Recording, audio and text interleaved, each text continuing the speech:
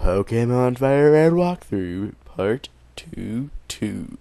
Alright, we're gonna go into the Pokemon Tower. We're gonna do pretty much what we need to do. Go through here, defeat the trainers, put down the Marowak.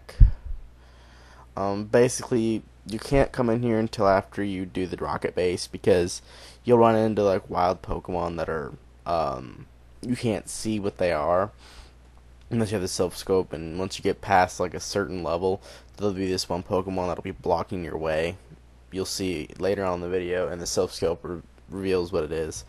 Wild Pokemon here are mostly Ghastlies. Very slight chance of running into a Cubone, and a super slight chance of running into a Haunter. All these channelers is what they call them, with these weird flags, brooms. I don't know. They all have Ghastlies. Some have Haunters. None have Gengars, thankfully. I put Chingding up front because I needed Chingding to get some XP. Because if you watch my other videos, you know why he needs XP. Thing to know about the Ghost type Pokemon is they're unaffected by normal type physical attacking moves, even special attacking moves. You can't attack them with normal type moves. Bring repels also. Since these ones are Ghost and Poison, Psychic or Dark type moves will be super effective here. You should be careful if you use Psychic. Make sure it's a really powerful one like Psybeam or Psychic. Confusion if you have a high enough level Pokemon. Just because if you're using a Psychic type Pokemon, make sure you get them out in one hit, or their Ghost type moves will just destroy you. Although I think all they really know are probably think the most powerful one's Nightshade. The Haunters will definitely know Shadow Punch, which you gotta worry for. I thought about having a Ghastly on my team, and Haunter, and then Gengar.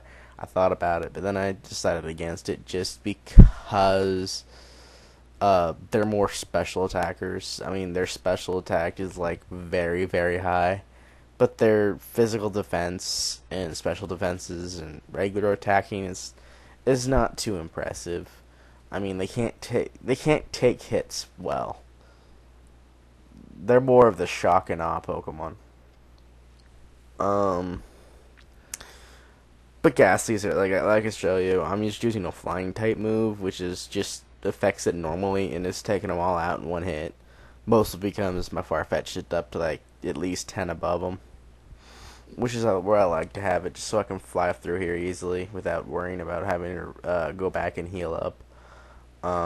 I ran into quite a few wild Pokemon. I did edit them out. So bring repels. They will definitely come in handy. I've played through 3 different games already. On this emulator exactly. I played through Gold, Silver. Well, I played through Silver and Crystal. No, Gold and Crystal, and I've already defeated them. And now I'm playing through Gold. It takes me like 3 days to play through them all, just because the emulator has this fast forward ability.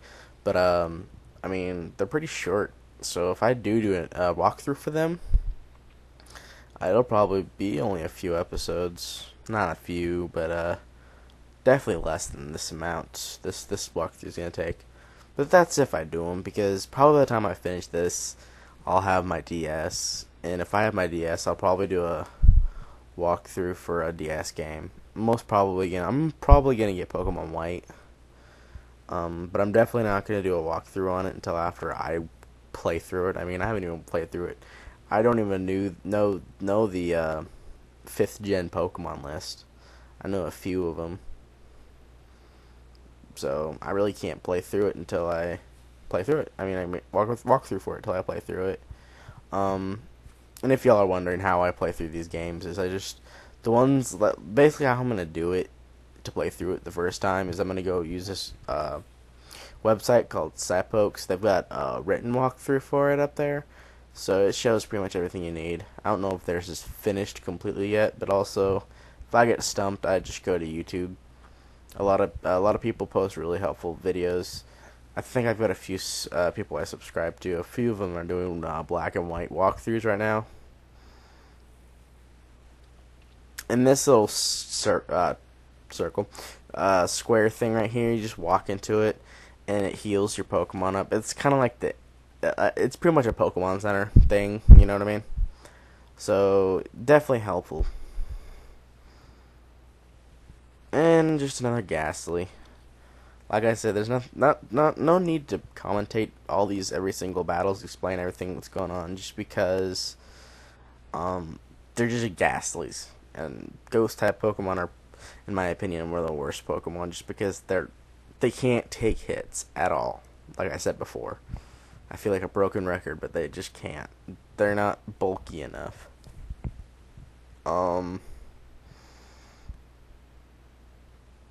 Yeah. Ching ding. Still upset about not able to change Farfetch'd name. Because I'm not too into nicknaming, just because. Excuse me.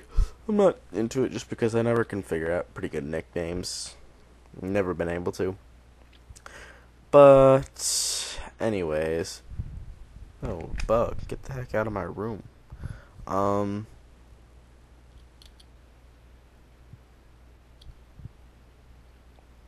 Moment of silence there for some odd reason. I'm still trying to figure out what the hell they are holding. Is that like a broom or a freaking flag? I don't know. I'll have to look it up. One thing that I do want to note is that I'm just saying words right now, so it's just kind of whatever flows out of my mouth. But the Pokemon Tower is relatively easy to get through if your Pokemon are up to at least level 30 by now.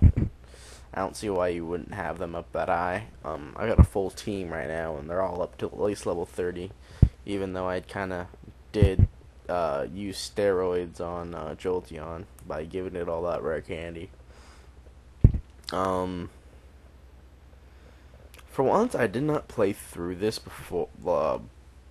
exact video before recording it, so this is new to me. Just in case y'all were wondering, I think I've said this before, but I don't do live commentary on stuff on this, just because I can't. My computer's way too crappy for that. I can't have two different programs running at the same time. Thankfully, I found the VBA link, which is just Visual Boy Advance. The link just allows you to trade Pokemon within on your computer. But go into that later. And it's got a built-in recorder on it, so it helps a lot. They hand out a decent amount of money. But the good thing I do like about Ghost type Pokemon is they give you out a pretty good amount of wild Pokemon back there. They give what? What was that? But they give you quite a bit of XP, which I do like. So if you have any under leveled Pokemon here, this would probably be the perfect chance to level it up. Yeah.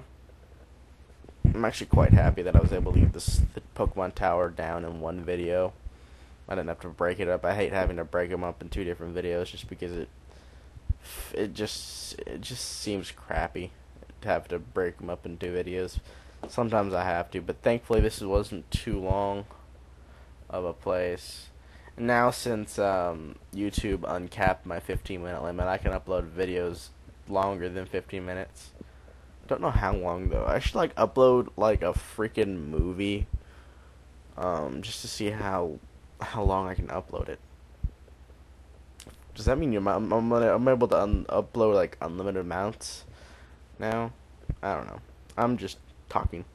And we got another rare candy. There's a few good items here. The best one's definitely the rare candy. I'm gonna put Venusaur out front because we're about to go up against the Pokemon I was talking about earlier that you need the Silph Scope to identify. and it's right here. Be gone, intruders. The story behind this is a Marowak, and its soul is all mad because its child Cubone is dead or something. I don't know, but it's a ground type Pokemon, and the really crappy part is you can't catch it. You can try to catch it, but it's literally impossible. It just uses its thingamabobber, that bone, to like beat off any. I had a laugh. It just to whack off. I'm sorry. It just hits away any Pokeballs, so you can't catch it. But it gives that a decent, and it says some weird things, like I did. We come up here and we'll find Mr. Fuji, but he's being guarded by like 4 different Team Rocket grunts. So I'm gonna put Dragonair up front to get it some XP. My goal is to have my Dragonair up to level 55 before the Pokemon League. If I can get it up that high, I won't need to train it anymore. But I doubt I will. I'd be really happy if I could, just to have a Dragonite. But I doubt it. Okay, so Dragon Rage. Dragon Rage. I'm just talking now, I'm sorry. Dragonaire's made me quite happy. It's pretty good Pokemon. The only crappy part is just I don't get why Nintendo made it so long between evolutions. I mean, from a Dratini to a Dragonair is level 30, and from a Dragonair to Dragonite it's 55, which sucks. But Dragonite's a pretty sweet Pokemon. Dragon type Pokemon are pretty sweet, just because they have most of types are not effective against them. The only thing that's really effective against them is Ice type and Dragon type. I don't get the point of having its own type be super effective against it. I think that's ridiculous. Dragonair will be helpful in the Elite Four, facing Lance, the very first one. Although it will be hard because Ice is the first. Is Ice, I think. Where's this Psychic? It's Ice. And Gold and Crystal, it's the very first Elite Four is Psychic, not Ice, which is I don't get why they switched it up. But I'm babbling on. These rocket grunts are just literally grunts. Zubats, Rattatas. I think the worst one was like Eradicate, and Eradicates are nothing. I'm gonna put Jolteon out front now just to get it some XP. I need my Pokemon to get more levels. I'm hoping to get him up to level 40 before the next gym, and I see no reason why they wouldn't be up to 40 before the next gym. I think the next gym is the last gym I'll do for a while, because I can go get the legendary trio in this game after the next gym, or at least one of the legendary trios. I did plan on using one of the legendary trios on my team at one point, but I thought it would be just too cheap to do that. But I'm not above doing that, just so y'all know, because I've done it before. And having a legendary trio that's already at like Elite 4 levels, it does come in handy.